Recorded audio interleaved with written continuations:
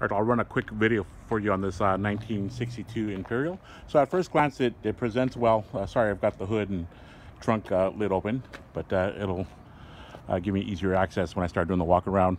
So when I come up front here, you will see that the front bumper does have a dent here. Let's see here. You can see where it's slightly worked here, and you can see where there's some preparation imperfections here around the line. There is some chipping here. Some more here. You can see right here on the grill where it's cracked. There, and crack there.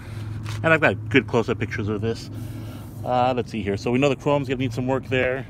We have a chip here, and then this area here too has been worked. Okay. Okay, we got a chip on the hood. The body lines look pretty good. Okay, open up the hood here. Underneath looks pretty straightforward. The hinges support the weight of the hood.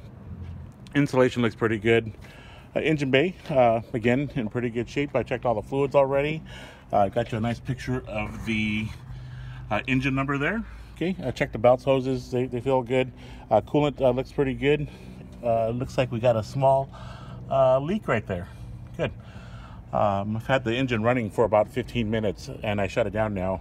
So looks like there is a radiator leak that needs to be addressed. Here in the upper front area, looks pretty good. Okay, I've already pulled the cover off the brake reservoir. I got pictures of that.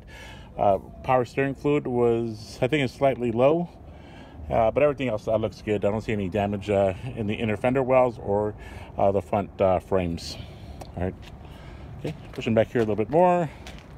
Rims, tires look good. Hubcaps in a decent shape. Okay, bright work, not too bad on this side here. Wipers worked. I've checked the operation of that already. Okay, here's the roof line. Lines look pretty good here. Okay, bright work in decent shape. All right. Back window looking good. Didn't see any delamination, cracks, or chips. Anything obvious, I should say. Tail lights, the typical little shattering in there. I've already pulled the carpeting here. Looked pretty straightforward. Some undercoating there, but no obvious signs of rust. Okay. Here on the side, I don't know if it'll pick up on it, but on the doors, you can see on the right side there is some rippling here. You can see where there's this workmanship issues here, and I can definitely feel it just running my hand across it. All right, let's take a look here. The roof line. Bright work, slightly pitted here, so that's gonna need some attention there. Pretty straightforward. Actually, let me get the paint meter here. Get a couple readings, see where we're at. Stand by. Okay, 13.5, 10 thousandths of an inch, 12.5, good, 12, 15.5, good readings, 17, 5.5, 6, 6, and 19.7. Try that again. Okay, maybe a little body filler here in that area. 6.5, 8, 8.5, 7, 7, good. 11, 11. Let's go on the other side here. Let's check the back. 8.5, 10.5, 8.5, 7, 6, 12, 12.5, 9, 7, 7.5. Okay, looks like we might have some body filler here in the lower right rear door. 6, 8.5, 20. Some body filler down there, but not too much. 8.5, 9, 7.5, and more body filler here on the door. 18, 7, 11, 9. So for the most part, pretty straightforward. Just a couple of panels that picked up on some body filler, but I'd say overall it's in pretty good condition. Let's see. Oh, I forgot to point out that on the bright work here on the right side,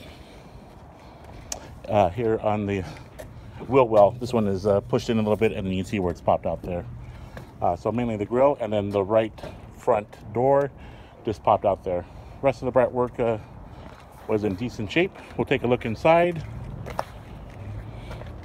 Okay, all the power windows worked. I checked the operation of that. The wing window here does not work. You can see where the interior is going to need some attention. It's got overspray. It's starting to come apart a little bit here. And then you got some tarnishing or pitting. No, not pitting, but you might get away with some polishing. I already got a shot of the VIN plate right there. You can see where the rubber is cracking a little bit here. Okay.